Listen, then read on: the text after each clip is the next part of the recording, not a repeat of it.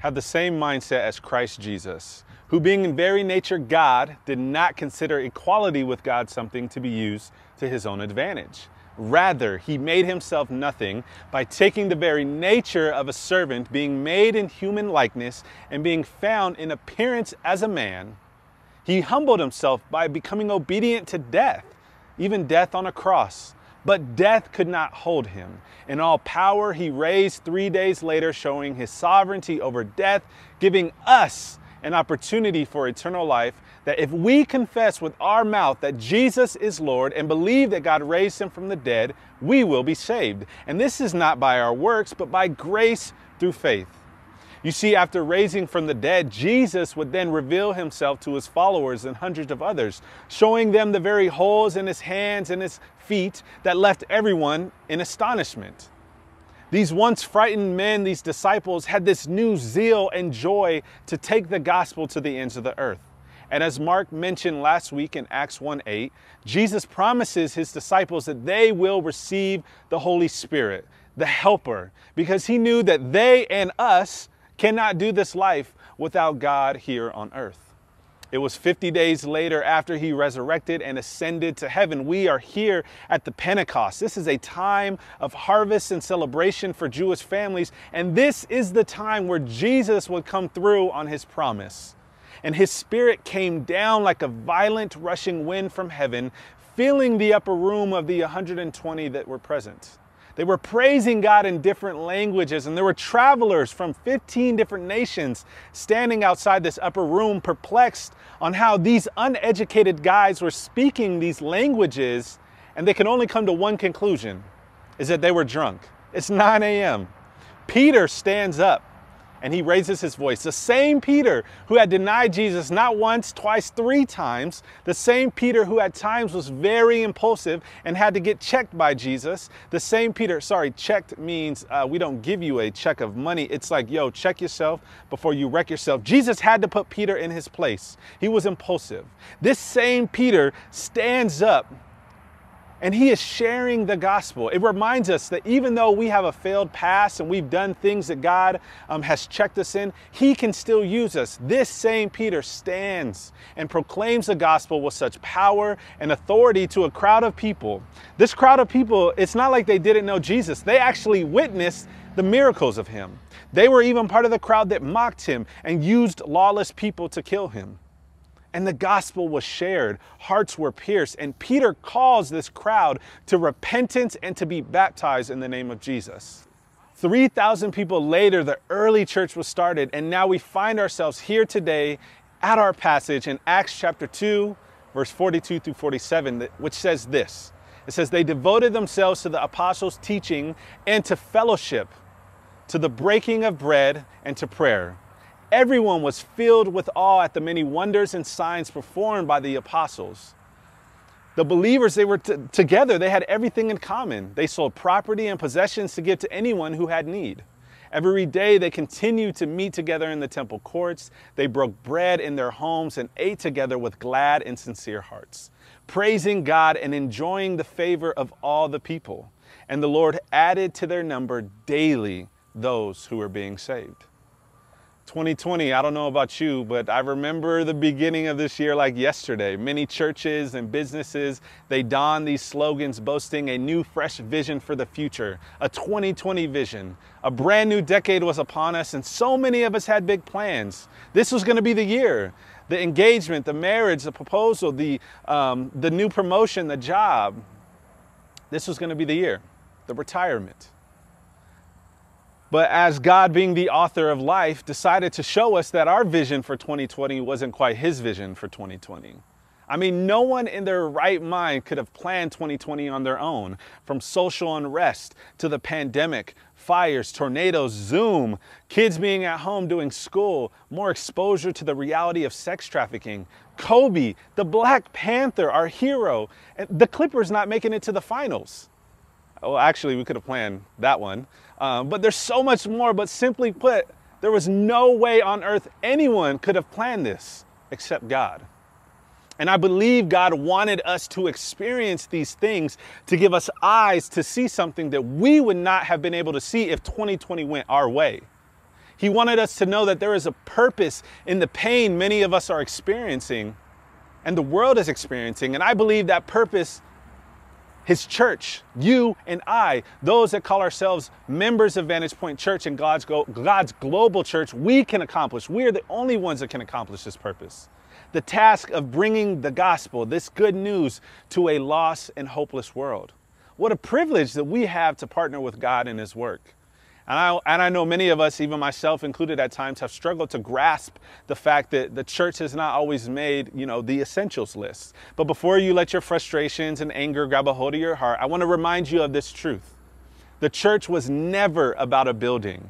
It was always about a people called to something greater than themselves. It's a vision of community that brings people alike that don't look alike, act alike, vote alike, yet we're brought together by the love and mercy of our God. Here's what I want us to realize, though. This is really important because at the end of the day, at the end of this pandemic, I believe God knows who is a member of the church and who is just a member of the building. He knows who is a member of the church or who is just a member of the building. Sure, I understand churches are starting to meet slowly but surely, and we're starting to get back into the building. A lot of us have been outside, but here's my fear. Is that many of us will go back to being members of the building, where we show up, not really engaged, and we go and sit down in the auditorium, never lifting our voices in worship with our church family. We won't try to get involved. We won't get in community or small groups because heaven knows what if people know who we truly are. And as soon as the last song is over, we make a beeline to the car because we don't want to be seen or talked to by anyone. God desires so much more for you, so much more for our church, and we are going to have to look at the early church here for some wisdom and encouragement in what it looks like to be a church that is centered and ruled by the gospel. There are many characteristics of the early church that we can learn from that passage that I just read, but I want to focus on one today. I believe the first portion of Acts chapter 2, verse 42 is the heartbeat of the church, and this is what he mentions here. Luke mentions this first for a reason, I believe, and it says, they devoted themselves to the apostles' teaching. They devoted themselves to the apostles' teaching. This may seem small, but it is the heartbeats in which the early church operated and how I believe we as believers should operate. What is this teaching? We got to take a step back and look into the first part of Acts 2, where Peter is sharing this gospel to the crowd. He is quoting Old Testament prophecies, things that were shared that would happen that are now happening. And in verse 21, he states to everyone who calls on the Lord will be saved. In verse 22, he talks about the many miracles. Even that crowd saw Jesus performing these miracles on earth. And in verse 24, he talks about how God raised him from the dead, showing that he cannot be held by death. And in verse 32, he transitions and he says that we, disciples, Peter and the rest of the crew, we are witnesses to Jesus' resurrection. And ultimately, in verse 38, how they must repent and be baptized in the name of Jesus for the forgiveness of their sins, so that they too may receive the Holy Spirit and be saved from the corrupt generation they were living in. He says this again in verse 42, be devoted to these teachings, the gospel. I love this definition of what it means to be devoted. It means to continue to do something with intense effort despite difficulty, staying in a fixed direction. It is a vow. It is to attach oneself to. I also love what's not said in this verse. It does not say anything anywhere where it says be devoted to this political party or to this party candidate or to this sports team. Be devoted to what others think of you. No. It says be devoted to the teachings of God's word, to the gospel. I believe COVID isn't the only pandemic we have on our hands. I believe we have a devoted pandemic because we have devoted ourselves, our time, our talent, our treasure to so many things other than the gospel, and we are left empty and not usable for God's kingdom. I want to spend the rest of our time focusing on 4 quick things that I believe will happen when we devote ourselves to the apostles' preaching of the gospel. Number 1, when we devote ourselves to the gospel, we find our identity. What we devote ourselves to, we eventually become. What we are devoted to directs us. This was a problem with God's people for centuries. In the Old Testament, God made a promise to his people. Be devoted to me, and I will make your name great. God freed his people from captivity, and all he was asking them to do was be devoted to me. But they kept choosing these other things to satisfy themselves. And we are reminded of this frustration towards his people in Jeremiah 2:13, where God says this, my people have committed two sins. They have forsaken me, they have abandoned me, the spring of living water, and they've dug up their own cisterns, broken cisterns that cannot hold any water. And it reminds me of a story of my son and daughter. My daughter, India, she is kind of at this stage now where she thinks she's all her little brother's mom, and she likes to take care of them. And so they are in a season where they love taking baths together. They enjoy this so much. And so we get them all locked in, and I'm shampooing Leo's hair, and we got these cups. We got these new cups here. And on these cups, they're bath cups. And so what would happen is Indy, she would see Leo's shampoo in his hair, and she would want to help him. And so she would pour water. She wouldn't pour water, but she would get water using this cup from the bathtub. And as you see that there's holes in this cup, and by the time where she would get water and then want to go pour it over her brother's hair, she had nothing. She had nothing to give. She had nothing to give because there was a hole at the bottom, so she found herself frustrated.